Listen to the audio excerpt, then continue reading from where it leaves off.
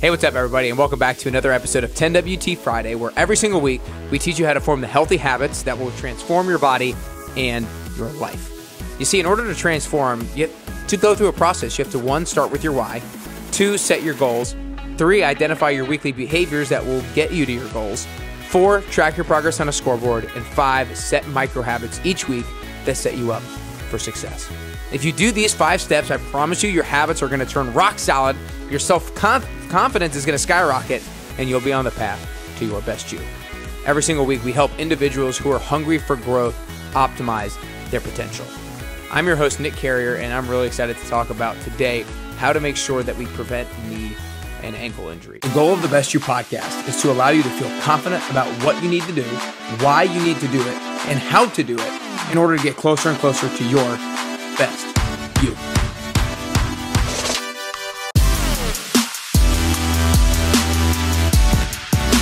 Knee and ankle injuries are things that can plague so many people on their health and fitness journey.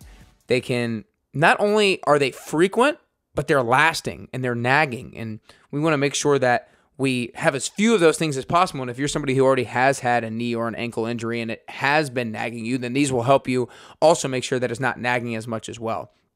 I know from personal experience, I've sprained a few ankles. Luckily, nothing too terrible from an ankle standpoint. I've definitely had a couple of injuries that have set me back from that, but nothing too lasting. From a knee standpoint, I did tear my ACL back in 2017, which was, man, talk about a frustrating experience because it just puts you out for so long. And the recovery is just tough and it's painful. And it's something I wouldn't really wish on anybody. And so I want to make sure that you minimize the likelihood of any kind of ankle and knee injuries. And this is something that I've learned a lot about recently. I actually just became certified as a corrective exercise specialist. And this is what it's all about. It's making sure that we move in the correct manner. We are ensuring that we have the right muscle groups that are firing and we have the right muscle groups that are being strong and strengthened so that we can move in the right way, so that we have proper movement patterns, so that we are preventing injury. And so as a corrective exercise specialist, I'm starting to learn so much about knee and ankle problems and, most importantly, learn about how to prevent those things moving forward. So really excited to share these with you guys today.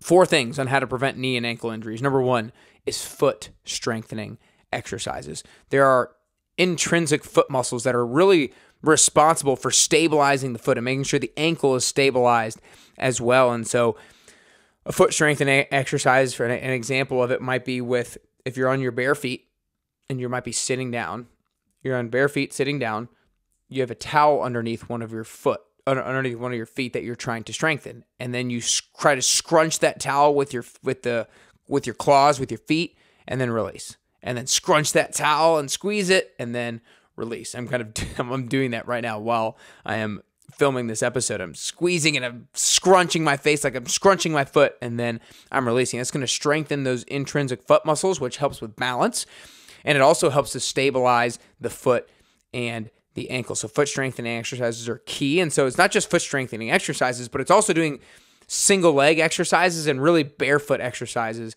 as well. Because what are you doing when you're on one foot? You're not just spending the same amount of time on one area of your foot, right?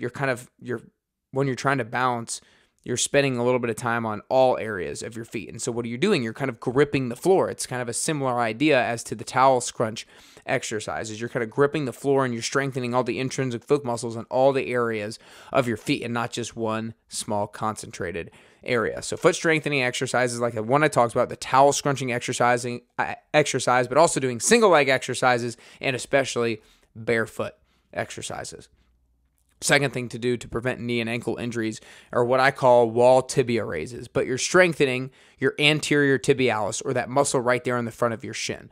It's funny, I think a few years ago, I would have never thought about strengthening this muscle group because it seems like such a small muscle group, such a meaningless muscle group, and an extra muscle group that I'm like, I don't even really know how to exercise this just a few years ago, but it's something that I do at least 3 times a week now, are anterior tibialis exercises, mostly being wall tibia raises. And so again, that's strengthening that front shin muscle that helps with ankle stability, that helps with knee alignment, and it helps with deceleration. And so when it comes to ankle stability, again, all the muscles that are around your ankle help to strengthen the stability of it. And so we want to make sure that we strengthen that muscle group that is directly above the ankle on the front lower leg.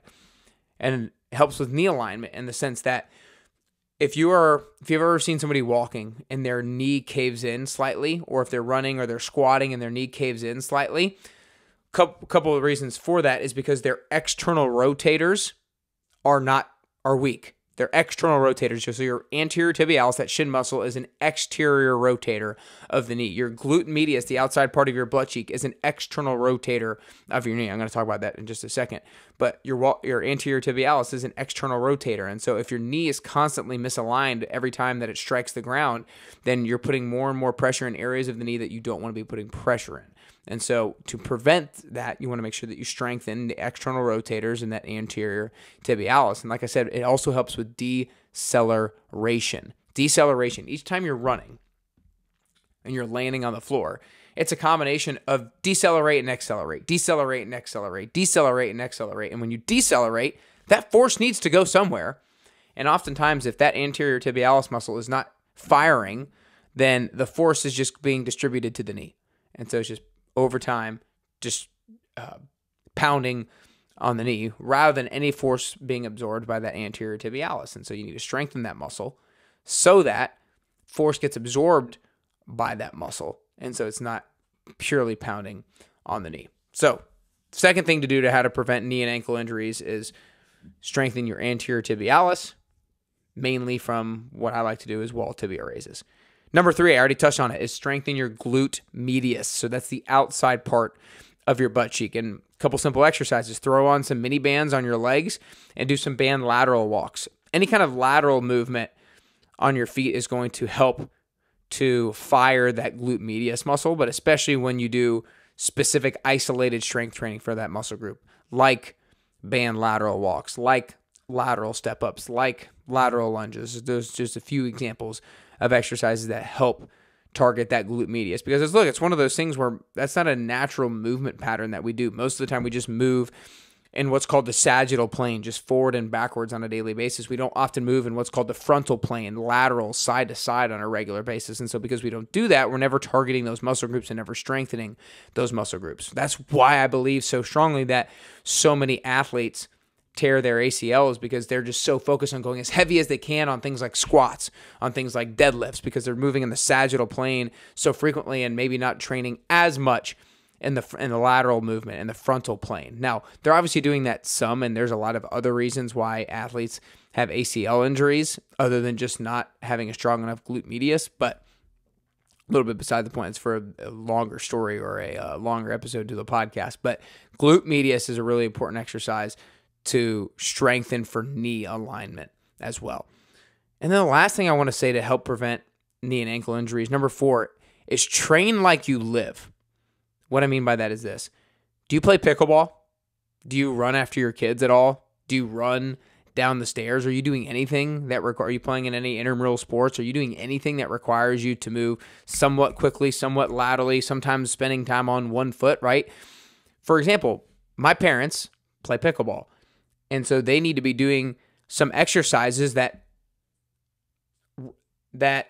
are similar to how they play pickleball. And that's spending time on one foot. That's moving laterally. That's stopping and starting and jumping and spending, like I said, jumping maybe sometimes on one foot. And so the more that you can train like you live, the less your body is going to be surprised and ill-prepared when you do these things like play pickleball, chase after your kids, run down the stairs. If you can have already done those things and strengthen the appropriate muscles that are used in those sorts of living activities, then the less likely you are to experience any kind of injury. And so you want to train like you live. You want to do the things. I think a lot of people don't do when they're older. Maybe, like I said, pickleball, for example, just because it's fresh off the top of my head, a lot of people don't do agility exercises, or a lot of times people don't do single leg exercises, or a lot of times people don't do any kind of jumping exercises because they're older and they think, I don't need to do that anymore. But you are still kind of doing it to a certain extent, and you probably are going to have to jump at some point in your life, whether it's jumping off the edge of a driveway, jumping off of a curb, whatever the jumping is, jumping over something that your grandkid throws. You are going to have to jump, and your body needs to prepare to do so. So we need to train like we live. So again, guys, 4 ways to prevent knee and ankle injuries. Number 1, foot strengthening exercises like the towel scrunch exercise or barefoot single leg exercises. Number 2, we need to strengthen our anterior tibialis, like wall tibia raises. That front shin muscle, is really important for ankle stability, knee alignment, and deceleration. Number 3, we need to strengthen our glute medius, the outside part of our butt cheek. Throw some bands on your lower legs and do some lateral walks. Number 4, we need to train like we live. Don't wait to go to the pickleball court for that to be the first time in years for you to do any kind of agility movements. Train like you live to decrease the likelihood of injury. Man, oh man, I mean, injury prevention is one of those things that is really tough because there's no outcome from injury prevention. There's hopefully just a lack of an outcome. Hopefully there's just a lack of an injury from doing it. But if there is a lack of a tangible, physical, seeable outcome, that oftentimes leads us to not doing it. And so we need to find a way to have faith and believe in the importance of these sorts of exercises because they will come in handy. Because if you get injured and it nags, then that's going to be a huge obstacle that you're going to have to work through or overcome in your health and fitness journey. And we want as few of people to have to overcome those types of things as possible. And you can overcome them if you're doing injury preventative type work. So make sure you share this with somebody who maybe doesn't do this kind of work. Make sure you share it with your friends, your family members who play pickleball but don't do any kind of agility moves. Send this to them so that they can continue to play pickleball. It's not to like call them out and be like, you don't do any of these exercises, look at you. No, it's like, I want you to be able to continue to play pickleball for a long time. Do these exercises so you can. Again, share this episode with them so that it helps get them get closer to their health and fitness goals. It helps you get closer to your health and fitness goals, and it helps you get closer and closer to your best you.